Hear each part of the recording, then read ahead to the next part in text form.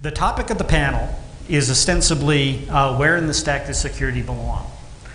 However, that's a very broad topic, and you can pretty well take any question and claim that it actually fits into that general topic. So I'm going to ask the first question. I'm going to ask it of the panel in general, and I'm going to ask at least 2 people to answer it, and everybody who wants to answer it will get the chance. Anybody who doesn't answer any of the questions that come up or state an opinion on anything is immediately disqualified, unless nobody wants the thing, in which case they become the prime candidate. Well, only one of us lives in Australia. Okay, anybody in New Zealand? I live in Australia. Say what? I just asked. I didn't say anything. Well, you don't expect him to give you a straight answer. Either of you. Oh, I thought you were just asking him, so you like him answering? It's okay. Oh, so 2 of us are. That's good. Okay, but that's okay. All right. So you guys, if you win, you get to decide who gets it. Or give it to the audience. Yeah, that's what I was going to say. The audience might be better. It could be anybody in the room. Okay. The winner gets to decide who gets it. Which might be themselves, yeah. Including themselves. Yeah, right. All right. So here's the first question. Okay. If we could give you an operating system that didn't do any access control of its own, but ran at twice the speed, would applications benefit, or would they be indisposed? And I'll leave that to the panel. Okay, we have a volunteer room. Do you want to answer first? Well, I'll just start off, but I think, first of all, I'm probably the most inexperienced among this panel, so my answers might be slightly skewed. So, but in terms of what he said, I basically think that you need to look at what kind of application you're looking at. So if you're looking at something like high performance computing or something like that in a standalone environment, I would probably say performance, I would take it. But if the general use case and for normal purposes, I would say no, because I think, personally, I think the sacrifice in performance for security is almost always worth it. So does that cover the answer? Okay, who wants to take it next? Okay, well, I'll interpret the question as meaning that you have have to authenticate yourself to log in, but after you log in, there's no access control, so there's no user IDs or anything like that.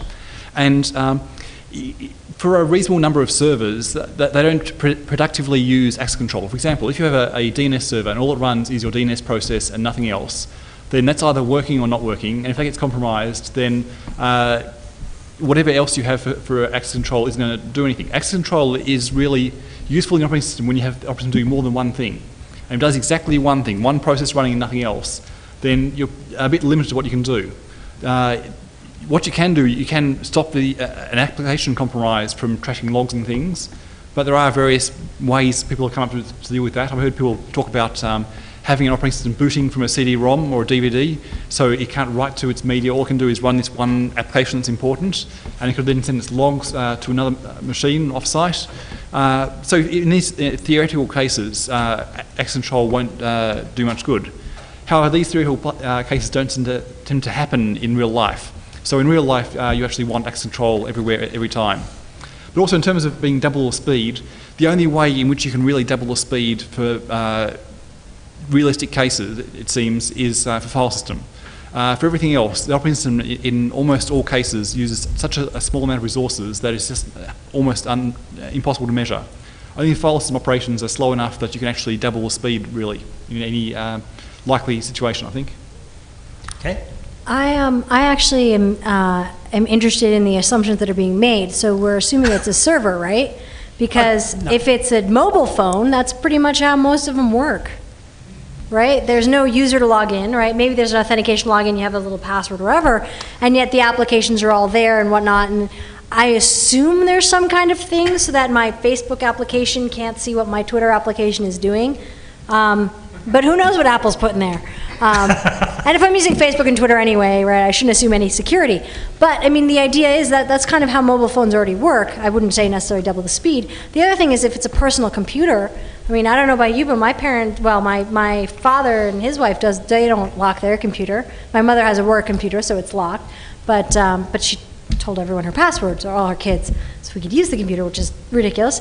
But you know, maybe a laptop or a personal computer that would also be okay for. You know, I guess I'm kind of suspending the disbelief and saying, okay, well, you know, file systems is really where it goes, and this is a magic box, right, where if we could have that compromise. And I would say there are some applications where that would be worth it. I mean, there might be some applications where you just firewall it in. When Drizzle, which is a fork of MySQL, was first made, everybody could just authenticate to it. And everyone's like, just authenticate to the database? And there's no authentication. It's just the plugin for authentication wasn't written yet. And they were like, look, 99% of the time, you just have the application doing its thing, and that's it. You have one application against this database, and that's it. So who cares if, like, you know, your blog can authenticate? You just say, okay, it can only come from this machine, and they would have to hack into that machine first. Not that they couldn't do it, they would just have to hack. There's another level of hacking they have to do first. So I would say, you know, it would depend on the functionality. You know, going with the first point made, that I would take it in some circumstances, and in fact I already have with my phone. Okay. Yeah, I have to agree with the point you made. An OS environment like that with no controls would be practical only for a purposeful application. And I've heard of some research around this. In fact, a university colleague of mine had a project called Bear, where his premise was that he would write applications that would run directly on top of BIOS. Or potentially UEFI firmware based, and in that case, all your controls as far as authentication or ACLs would be within the application itself. And you know, again, if it's a purposeful thing, like all it's going to be is a DNS server, as you pointed out, you know, it certainly is a premise that could work, and perhaps even be more secure than a multi-user, multi-purpose operating system. I'd like to comment about the mobile phone example. For Android phones, they do have a good permission model for the applications, but almost every application gets permission to write to your SD card or whatever, because they always want to store things on there. And that means every photo you take can be accessed by almost every Android application, and most of them have access to the internet as well. So when they can access all your private data and send it all to the internet, sure, they might be protected from each other, but it doesn't matter so much, I think. So, I mean, in theory, you weren't quite right, but in practice you are, because they get enough access to share that it doesn't really matter, they can all mess with you anyway. And so phones that don't really protect you. Okay, so I would like to offer the audience the opportunity to join in here. So if you would like to ask a question, either throw your hand up or stand up. And so when they're done, we'll get you to next. So you look like you were waving your arm. So arm wavers get called on. It's a really good so first of all, my first personal computer had absolutely no security, and it really would have liked to go a little bit faster. It was a 4 megahertz, not gigahertz thing running CP/M, and it worked. That said, any application, you only ran one application at once. But a much more modern thing over television, I don't think they've got any security in the tiny Linux kernel that a modern TV runs, and they run quite well. So the issue is whether you have different things that compete for resources or information. But as long as you're isolating them by having different appliances and things like that, I don't think it's a problem, and getting speed in some of those would be really valuable. Okay, so what's the question? Do they agree? So the problem is when your blender can talk to your TV. The day when your blender can talk to you, or I guess these days your fridge could talk to your TV. The TV commercials could go straight to your fridge and say, go order this product. Okay, so I think the panel has just provided the next question to the panel here. Okay, what is the appropriate security paradigm for your toaster? Is it a pop-up toaster or is it a toaster oven? It's a pop-up. Convection or conventional? It's conventional. Okay, so anybody want to field that one? I'll call on somebody if nobody fields it. You can decide to think about it. I'll say there would have to be some kind of age access authentication. I think anyone who can go in my house can make toast or make a pizza in the toaster oven, but I would want them to be over a certain age. I don't want a 3-year-old using the toaster. Now granted, we already have that by putting it on a counter, right? So you have to be able to reach the counter to do that. So Right, that might be security, you want security in depth though. Sure, sure. You know, and certainly, like in Australia, I can't tell you how many times I've plugged something in and not actually pushed the button on the power thing. So there's security there for, you know. Okay. What if it's a network-enabled toaster? But if I'm drunk at 3 in the morning, I want to be able to make my waffles. You know, like it can't be too security enabled. Well, I think for a toaster, you need to have multiple sources of input. So you have like the push the button on method. There's also the form of like you're lying in bed. I'll get up in a few minutes. So I use my phone to tell my toaster to grab a slice of bread and put it in the toast, and when it's done, then I'll get out of bed to eat it. And right. So for that sort of use, I mean, you want to have you authenticate your phone. Maybe have a application on the phone that authenticates itself via SSL, and to make sure that you don't have hostile people just toasting all your bread when you're not at home. Well, more importantly, setting your house on fire. Right. I would turn the networking off because I wouldn't use that feature. That's my answer to that solution. You don't have to buy the product just because it exists. You're not. Well, I thought you said you were an American. I'm also an American with no credit card debt. Ooh. Yeah, she's the other one. All right. So let's see if we can have a There's question. a hand up there. No, right up there. Oh, hang on. Wait for the mic. Come on. You got run. The guy this morning ran. Come on. Yeah. Actually, the coffee maker would be stopped. if you want the coffee, that would be a better example. Thank you very The much. coffee maker. So going back to the fridge question then, is it worth or practical to try and enforce a minimum set of security rules for a fridge, and could it be enforced? How could you go about doing it? Would it be worth it? You mean like don't let the teenagers ransack the fridge after between like 1 a.m. and 7 a.m.? No, well, considering that if you can hook a fridge up to the net, then it's effectively because they can order food for you, then it is a target of an attack because it's on your local network, and if a PC is compromised, you can scan and look for fridges that have a certain vulnerability. So yeah, security in home appliances. Could it be implemented, and I suppose should it, and how could you go about doing it? Well, actually, I'm going to take this one because this is a fun question. Imagine, if you will, your Arnos, and you decide your corporate revenues are down a little bit. You have immediately become one of those entities that sees real value in hacking your refrigerator, so that it will order extra Tim Tams. Yeah, but nobody's going to notice if they get more Tim Tams.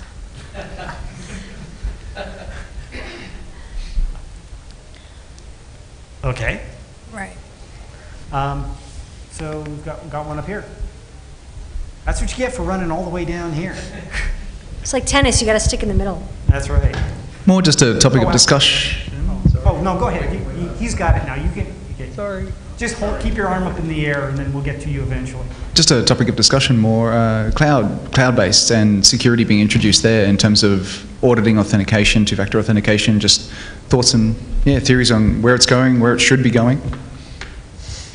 I actually liked the Google chip that's coming out. So it's still one-factor authentication. I mean, it might be two-factor because it's your password in the chip, but it's something physical. So I think the problem with any kind of authentication system is if it can be done entirely remotely, there is a world of hackers out there that could eventually get your things. So one-factor authentication is right, probably not enough. Two-factor, it's two remote pieces of data that you could probably look.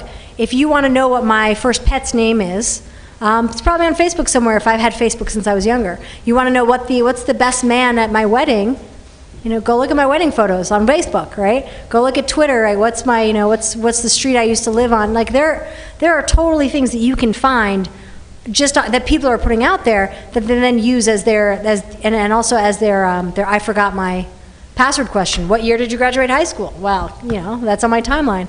So I think that it's obvious that the authentications we have aren't good enough, and I like the idea of having something physical because then somebody has to steal it from me, and that's a lot smaller population than the entire world of hackers. It might be a couple thousand people that I interact with daily. I could lose my chip or whatever, but then somebody would have to know who it was associated with. It's like losing your house key. If you write your house key is great authentication. It's one factor of physical authentication, right? So if we hand that for other things, right, then if you lose your house key, unless you wrote your address on your house key, you're probably okay. I mean, you still want to change your locks maybe, but maybe you don't have to. Okay. Yeah. Okay, I think it'd be good to, well, when people write clients for their services, they should be thinking about these things. I mean, for example, some people have written a Android client for WordPress. They've also got an iPhone client, which is presumably the same, but I haven't tried it. So the Android client for WordPress, you enter your blog URL, your username and password, and logs you in, and you do stuff. But what they should be doing, I think it's much the same people writing the client and the server. So they should be having some sort of a one-time password type thing with code on the client, generating this code, so you know that it's only the same Android phone that's being used. So when you log into your administrative account on WordPress, you set up the magic number or whatever, and then only that particular Android phone can be used with the username and password to log in to WordPress on your blog. This wouldn't be that hard for them to do, but they haven't done it. And this is very hard for other people to do. So for example, on my blog, I've got a YubiKey, which is the same technology I believe Google's now using for their one-time, for their hardware token thing. And so I use that for my PC-based logins to my blog. But for my phone, I've got less security because the phone client doesn't support it. And it's been a fairly easy thing for them to do in software, but they haven't done it, unfortunately. So I think what we need is to have more awareness by developers about these things. So I have a question how that works. How does it work with the WordPress to your phone? It's only allowed, that's the only mobile device that's allowed is your phone? But this is, actually I can answer that, because Google, the two-factor authentication that Google has for the accounts right now, basis on one is you can manage your applications with the one-time password that's generated. Right. So essentially, if you configure your Evolution client to have a IMAP address with the password, you get one long, I don't know how long it is, quite long character password that you can put it in. Yeah. And you don't need a physical key for that. So every time that's there, it identifies that this is coming from this application. And in case it's compromised, you can just disable the application and you don't have to worry about it at all. Right, no, I was just wondering about the mobile phone thing you were talking about. Is that similar to the Google two-factor authentication? Because it sounded like you were saying you set up your mobile phone and then that's the only mobile device I'm doing two that things, using my PC and using my phone. So for logging in with my PC, I use this device. And this, you probably see even from the back, this is a little USB device, and you plug it into a PC, and it's a keyboard. And you push the button on it, and it acts like a keyboard typing a password in, and it's a one-time password. And so this means that if I log in with this over the internet to any of a number of services, then someone can't log in twice with the same password. So I log in, they sniff the traffic, they can't log in themselves with their password. On my phone, though, I like to have similar functionality, and Google has a authentication app for Google services that runs on an Android phone. And you run this app and it gives you a password that you can then type into a PC or any sort of web browsing device to log into Gmail or any other Google service, I believe.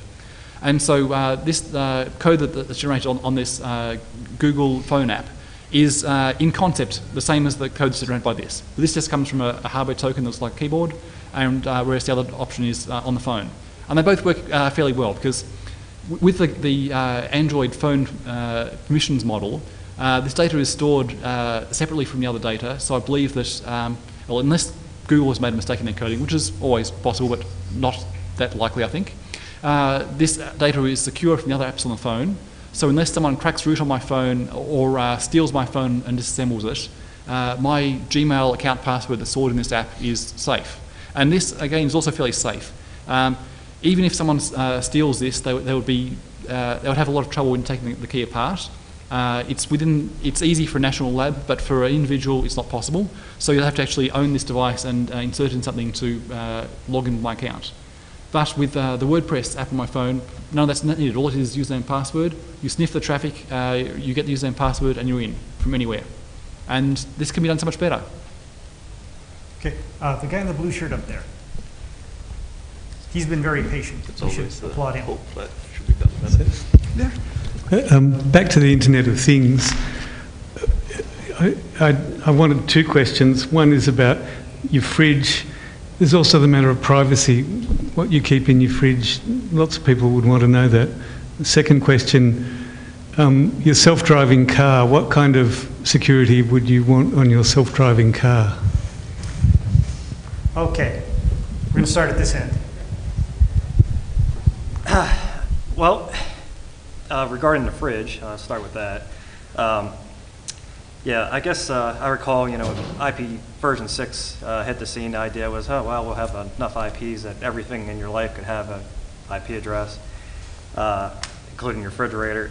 I still can't see the use case for that, but nevertheless, yeah, I think that there's solutions out there that you could put into something like that, and I'll go back to something I talked about with the TPM.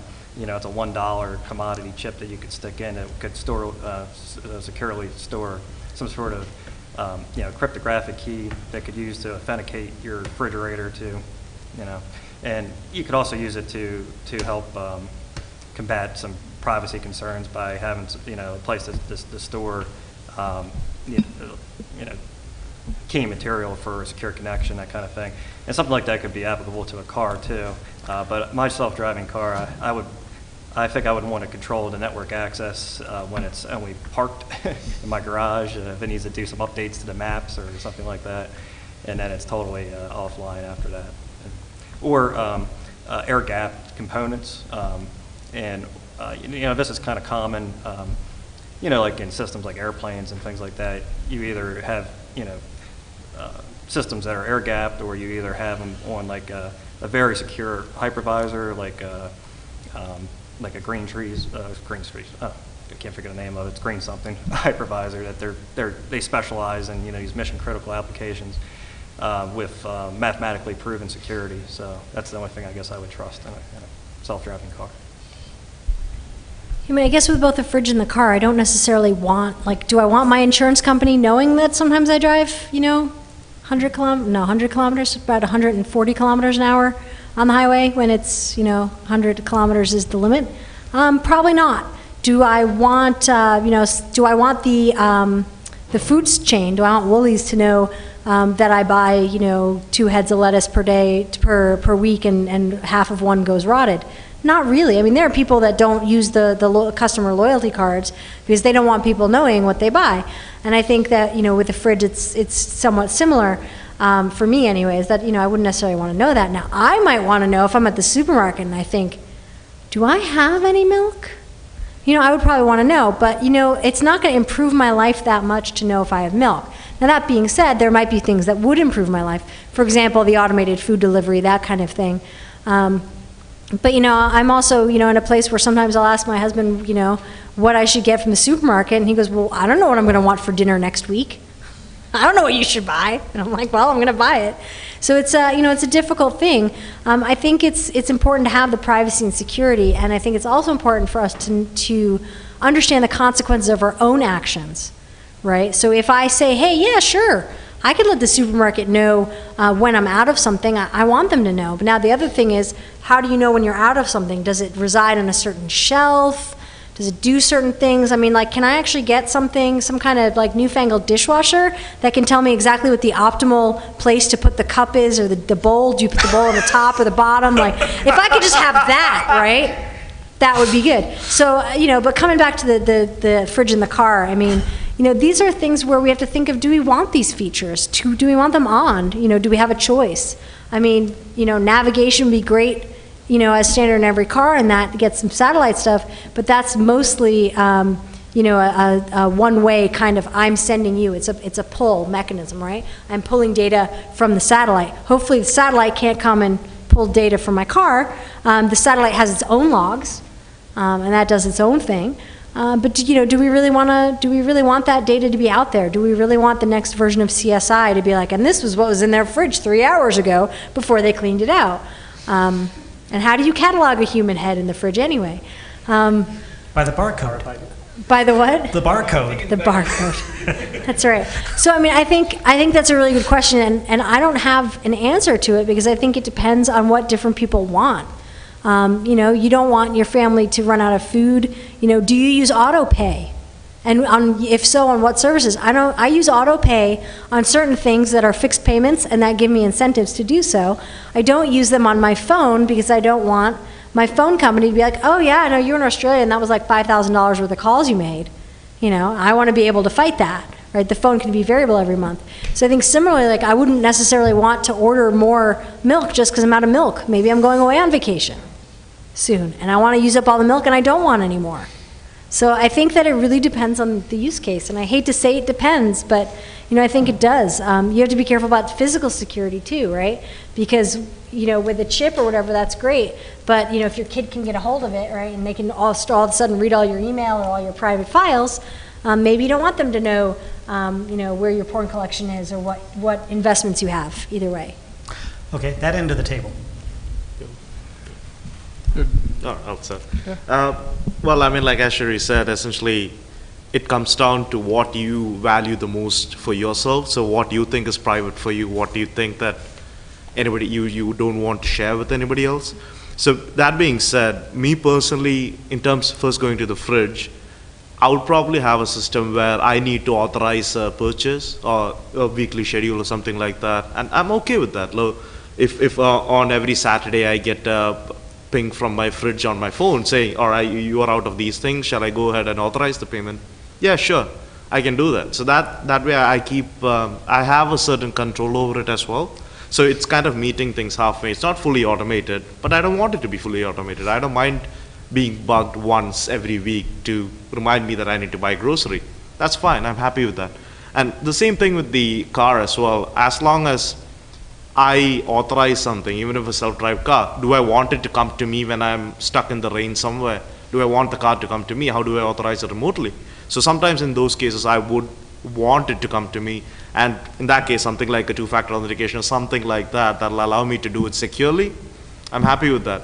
And I don't really care if people track where I go in that car. If I don't want somebody to track me, what I'm doing at that particular point, I'll probably not take that car. So it comes to the same thing. It depends on what you want to do and what you value is private to yourself. Okay, so firstly, for a car, I think a lot of things people will be concerned about for a car are things that already are concerns for Android phones and iPhones. So if you have an Android phone or iPhone, then either Google or Apple is tracking you wherever you go. They know a lot of information about you. They know everything you do on the phone. In theory, at least, they won't actually read your email unless you're going through, say, the Gmail service. When I say read, I don't mean actually person read. I mean like, store on their servers and statistical analysis or something. I'm not suggesting anything unethical. But in theory, I mean, a company that produces your phone or writes the operating system for it could do a lot of things that you wouldn't want, and you've got to trust them a lot in that regard. And so for the car, I think it's a similar sort of thing. I mean, a car, of course, the people who run the overall service that manages that will know everywhere you go and be able to work out what you do there. So there's a lot of things they'll, in theory, at least know about you, and you've got to hope that they're not going to be evil about it. So I think a lot of things are basically the same for phones and cars. The difference is, of course, a phone can't make you hit a brick wall 100 kilometres an hour, whereas a car, in theory, at least can. So you want to be very careful about what happens with the code that determines where the car is going. Its radar might stop it from driving directly into a brick wall. It might have hardware to do that. But stopping a car from going the wrong way on a freeway, that's a much harder software problem to deal with, and not something that can be solved with hardware. So I think there's a lot of care would need to be taken to isolate the controls that make the car go in different directions from the controls that allow you to do things like read your email in the car and give it high-level commands. I mean, the code that actually says I want to go to drive to Canberra, I mean, that's something that, if it gets spoofed, then it's not so bad. I mean, we've seen the news about the woman who wanted to drive to the station and ended up in a few countries away. It's a bit of an amusing anecdote, and I don't think the woman suffered from this experience. But if your car goes the wrong way on a freeway, that's something you're going to suffer from. So I think the main issue is to just have perhaps very small surface area for attack on the actual code that runs the car and controls the maps for which way you go on roads, etc., to make sure it doesn't go the wrong way on a freeway. And for most other things that could go wrong, it's no worse than your phone already is, and everyone seems to already have dealt with that. Can we have a show of hands in the audience? Who has a iPhone or Android phone in their pocket right now? Okay, do the other way. Raise your hand if you don't have such a smartphone in your pocket. Similar. Okay, there's like 4 or 5 people in the audience, 6 people. So the rest of us, we're already being, in theory at least, tracked everywhere for whatever we do by one of the phone manufacturers. So we've already made our decisions about some of these issues about privacy and who we're going to trust. I've decided to trust Google with everything I do in that regard, and some of you would have decided to trust Apple, and we've made decisions in this regard already. Okay, so we had a question here, I believe. No? Okay, you got it. Okay. Over there.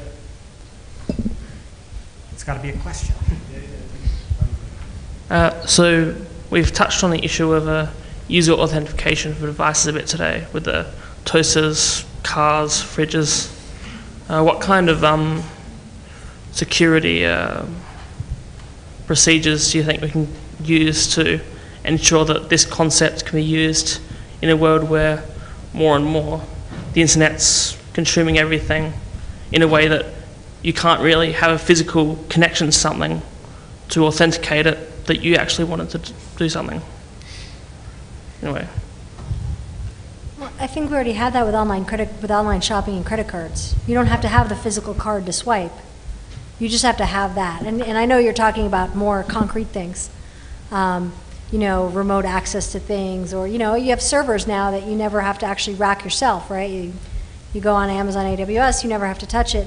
But I think it all comes down to certain things, and credit cards don't even have two-factor authentication unless you count the code on the back as a second factor. But I wouldn't. It's still one card.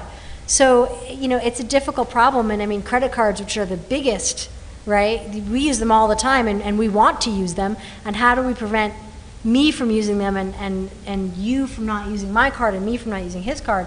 And banks have very interesting policies about this, and I found out some very, very interesting things about both debit and credit cards, about certain credit limits and how they go hand in hand with debit limits. For example, if your credit card number is stolen, at least in the US, there is no way that you can have a $0 credit limit on your credit card but not on your debit card. So you would think, look, I can go to an ATM, I can put the card in, I should be able to get cash out even though the number was stolen, the credit card number. The ATM should still work, I still have my PIN, whatever. It doesn't work because if it's 0 on one, it has to be 0 on another. There are certain limits, and there's only about 14 different limits, pairs of limits, and that's one of them. So I think that the banking industry is doing that, and we are starting to have things like chip and PIN, which is sort of two-factor authentication, I guess.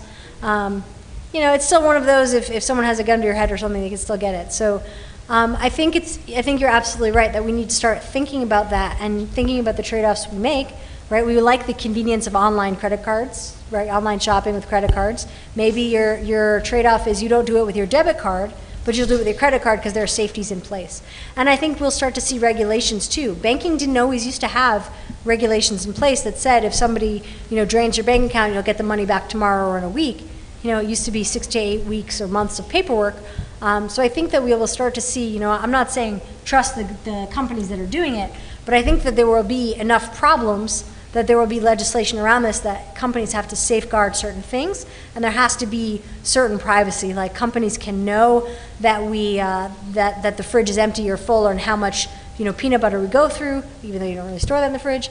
And maybe they can sell that data to others, but they can't, there's certain things they can't, like how many times you open the fridge, I don't know. There would be some kind of regulation on those. Anyone else? Okay, so I think that one thing that's missing in a lot of systems is hardware controls. So for example, this is my phone, and it's got a nice camera here, and it's got a camera on the other side, so if I want to do a video conference call, I can just talk to my phone. These are nice features. Now, I put my phone down. I put it down this way, and the big camera is facing up. I put it down the other way, and the little camera is facing up. No matter what I do, if my phone is not in my pocket, the camera is pointing at something that's possibly useful to an attacker. This phone is always on the internet. This phone is one model that had a security flaw in it, and I'm not sure if it's been patched to fix that flaw. So if I installed the wrong application from the Android market, in theory at least, my phone could be owned by someone who could then be taking pictures of us right now. So when I hold this phone up to make a point to the audience, someone could take a picture of you and send it across the internet without you knowing about it. What I'd like to see is a shutter on the phone. So I can just flick a bit of hardware across, and the camera is closed, and then even if someone else was doing something hostile with this phone, it couldn't take a picture because there's a bit of metal or something across it. And also for the microphone, there's no hardware for the microphone. Well, you've got that on your phone. That's nice. It's not my phone. Okay, my phone does have that. And the microphone as well. There's no way of shutting the microphone down. So software can enable this microphone at any time. Can you listen to us right now? This conversation is not secret. Other conversations are. My phone's in my pocket. Who knows what's happening? So it'd be ideal if we had a way of just shutting this off, like click a little switch on the side to turn off the microphone. And it would add maybe $1 to the price of the phone. I'd pay $1 extra for a phone that had that. Who would pay extra for a phone that had harbor controls to turn off these things? Well, it's not just Not phones. everyone, it seems, unfortunately. For cars too. I mean, like that would be more important for things like cars, right? You have so you're talking about physical blocks. Yeah. You know, so like the car, they have the club or whatever that you put across the thing, and it's not 100% effective. You can cut out the steering wheel, right? But they're going to pass over your car if they see that. So I think that's a good point. That maybe they can engage the car, they can turn on the car remotely, but it won't be able to steer. Because the wheels can't turn because it's attached to the steering. It's different And how's things. the software going to detect that? Yeah. That's scary in itself. Can I just ask a question? Who here has used an Android phone or iPhone when they are in the bathroom or getting changed or in other ways not wearing the normal amount of clothes? Can I have a show of hands who's willing to put their hand up for that? Yeah, but if you do that though, the phone is on the ground and looking up. Right? No, it's So like they're not seeing you. you're getting dressed and you get an email and you go, okay, I'll read my email now. The phone can be seeing But you. it's looking at my face. I don't say, let me look at my email now. You haven't read his email. Let's not go there. But anyway, Hey, good point. when you've got a camera on each side, I mean, having neither of those cameras point towards any part of you don't want seen by random people on the internet, it's a bit of a challenge if you're going to be reading email and stuff. And you don't really think about it. You want to just have, a bit of metal or plastic going across the thing and say, okay, the shutter's closed. Even if something goes wrong, they can't see me. Okay. The accelerometer hack.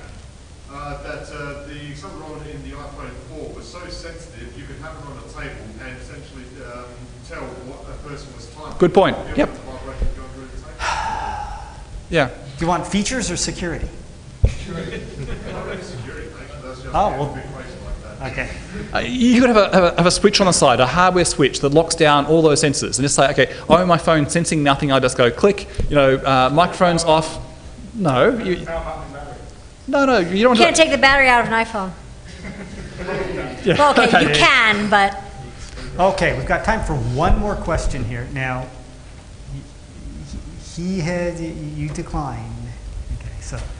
Okay, okay, and this better be a question. So a really fundamental question, can you actually make software secure enough? Right? And we're talking about complex applications, not a hello world program. If it's secure enough, it means that this is the value of my data, and I want to secure it to that value and not much more. Then, in many cases, yes. If it's a case of I want this software to stay in the field running for 10 years non-stop and with instant access and have no one crack it, then no, probably. Go ahead. That's a tough. I don't believe so. I think that all software will always have flaws. I think that essentially, it's about managing risk and what risk you're willing to take. Like with the phone and your camera that you're speaking of, it's just something that we accept. And there's certainly no coincidence to the fact if you ever work in a secure space, government space, that first thing you have to leave the phone in the car because that these things are very easily compromised. And as more complex systems get, the harder it's going to be to find these flaws and deal with them. And I believe that there's certain things that we could do to really help mitigate risk, and we're not doing them. And that's something that I like to see. Cryptographically verified code modules would go a good long way. And certainly Apple has tried to do it, and it's always seems somebody figures out a way to break it. Digital signatures, the hardware root of trust thing that I've mentioned several times. I mean, it's a good starting point to try to, at least know that what is running on there is what you think it should be. Now, nonetheless, that code could be flawed, but at least it's that particular version, and it's in that state. So there's some things out there that can go a long way. And then, with the trend of outsourcing to cloud, it's a plus and minus. So, there could be your applications could very well be more secure in the cloud if you're dealing with a provider that really knows what they're doing. If you're providing baseline operating systems that have controls turned on that maybe you wouldn't in your inside organization because your administrator doesn't know what he's doing. So, there's some trends to help mitigate risk, but defect-free software is highly unlikely. Okay, I think I'm going to call an end here. So, as an audience, were the best answers from this side of the table or this side of the table? Okay, let's have hands for this side of the table. Okay, let's have hands for this side of the table. Okay, by acclamation, it's this side of the table. All right, so now, was it the center of the table or the end of the table? Center of the table. End of the table. Okay, we have our winner. Now, who gets it? If you asked a question and you want this, raise your hand. What is it? This is well, you don't get it because you obviously weren't here this morning to know that Casey had won the Smart Monitor. It's a real-time home electricity monitor that works in Australia and New Zealand. So if you want it, so I saw the man in blue back there and you here. And, oh, this is a tough one, huh? You want a coin? Okay, let's have them both come down. Both come down here. We'll get the sumo wrestling suits out and... Okay, no, let's get them both to come down here. Yeah, so you get to ultimately decide here, but we have to, we'll present your contestants here. I'm okay with letting the audience vote too, by the way. Okay, so needs to. Well, you come over here. Okay, stand there together. Okay. Oh yeah, wait, does anyone have access to the internet? Well, everyone does. Yeah, well, I couldn't get a route out. So do Google fight on their first names? Unless they both... No, both their names. No. Why? Okay. Yeah, or... Lizard Spock. No, someone Google... What are your first names? Stephen with a PH. Stephen with a PH? Josh. Okay, someone Google fight that. Stephen versus Josh. Anyone? Bueller? I think Josh is going to win. Yeah.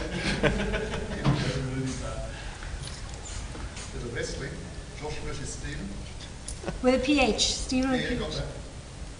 Google fight. Who's the victor? Yeah, it's a site called Google Fight. Has a number of results. 470 billion for Stephen.